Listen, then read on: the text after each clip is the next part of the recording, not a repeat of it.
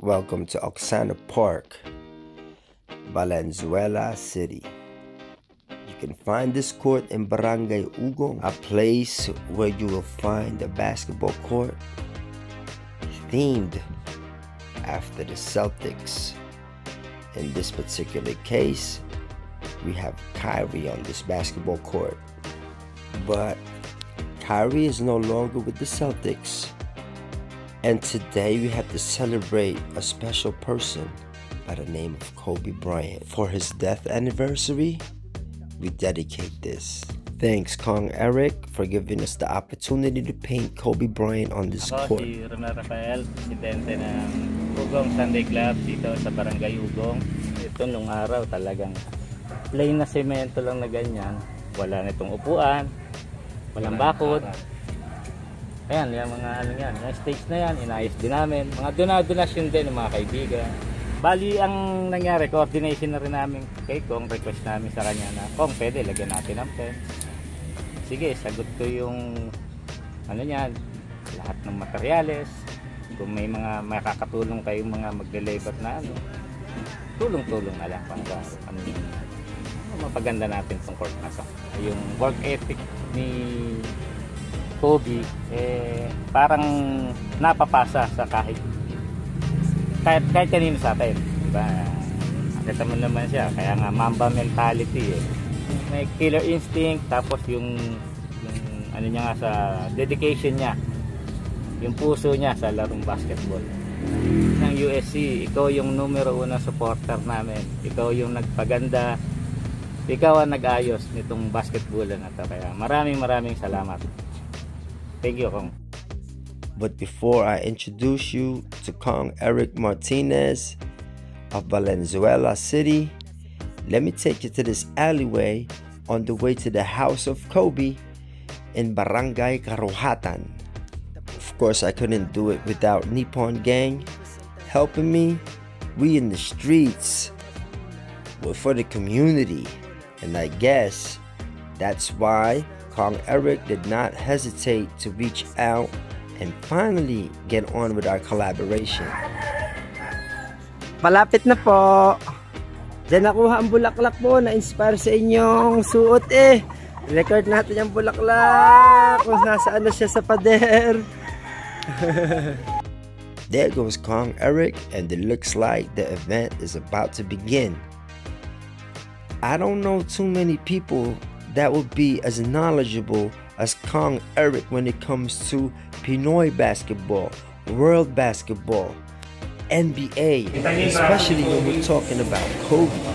Yun yung tato ng braso ni Kobe, kapareho nung kid from Lower Marion High School, rose up to fame to become a 5-time NBA champion, 2-time Olympic gold medalist, and probably the fiercest competitor the game has ever known. Fiercest. So what does it mean for me to be a die-hard Laker fan, a die-hard basketball fan, as in this death anniversary of Kobe, Gigi, and company? So our Kobe die-hard for being here. Mamba mentality. Mike is gonna perform later. We have Mike Swift here, one of the guys who pareho kami ng interest nito, basketball, designing courts. Thank you. God bless your heart. God bless. Create natin yung multi-purpose building ulit. And we're gonna call it the Gigi's Cradle. So ito, nandito si Kobe, dito si Gigi. And here it is, the big reveal. Kong Eric will be putting up another house for Gigi this time and called it so dedicated to Gigi Bryant, the excellence of a young kid. Though she left early, those dreams, hopes, and visions of our youth should live on. So yeah, that's the Gigi's Cradle. Open this for Kong Eric Martinez. Go! Madison Square Garden lit up in the Lakers uniform colors, purple and gold, to honor Kobe Bryant. Bryant and his 13-year-old daughter, Gianna, and 7 others were killed in a helicopter crash this morning in Calabasas, California, reportedly on their way to Gianna's travel basketball game.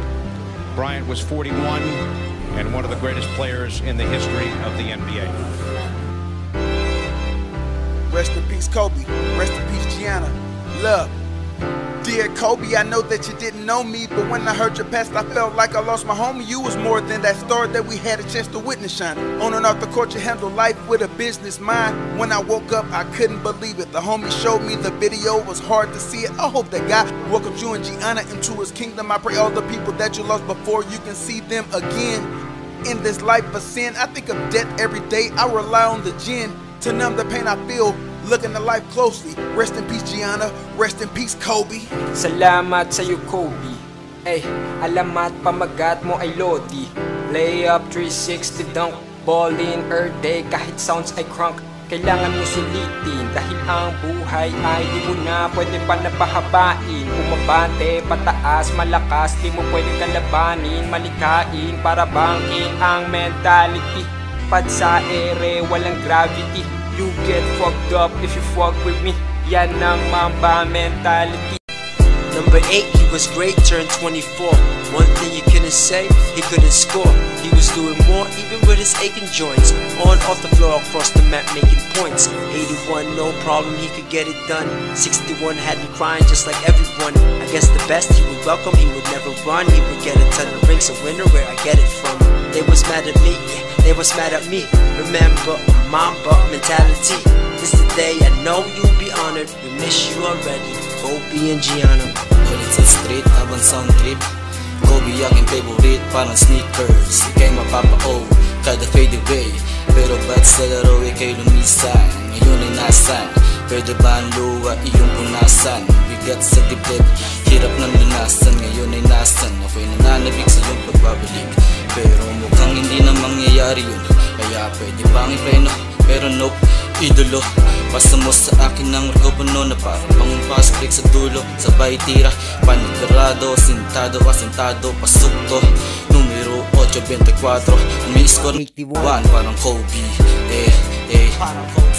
Sa balagim na pangyayari, kami nalungkot Kobe. Gilas at tigas, pinakita lagi bumabalik. Bilis stabilidad, madami ang humanga. Kakaibang istilawang, swabing nagpatama. Wala akong masabi sa mga nangyari. Biglaan kang kinuha, wala man lang pasabi. Pagising sa umaga, nagulat sa balita.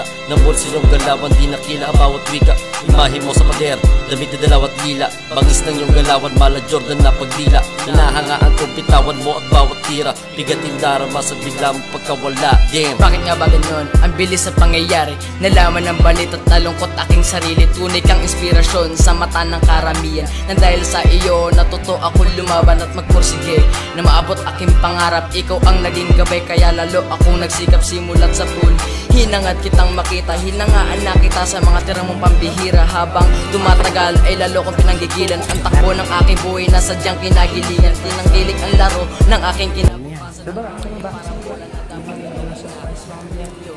Tataas yun sa taas. Yeah. Isa sa mga presentasyon.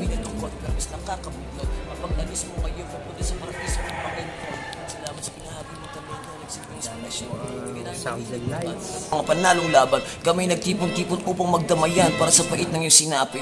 Kapit sa Panginoong may kapal para maibsan ng iyong agarang paglisan.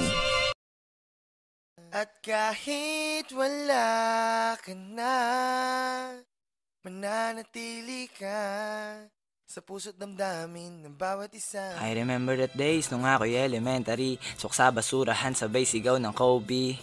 Bryant, idolo ng bayan. Hinahangaan, gayahin mo na lang parang problemang iniwanan. Go hard to basket, huwag ka na magtanong kasi nga buhay basket. Yeah, igagaya ko kay Kobe Bryant. Mga galaw na di mo inaasahan. Lahat ng pangyayari ay binigyan dahilan. Walang permanente base sa kasalukuyan. Di mo inaasahan kaya nilalabanan ng paniniwalang dito toong wala ng Kobe Bryant. Daming tanong sa isip ito, ba'y panaginip na ba? Guna ang hip, wala na sinisilip sa Facebook, sa TV, replay ng mga oldie. Hanggang dito na lang, rest in peace Kobe.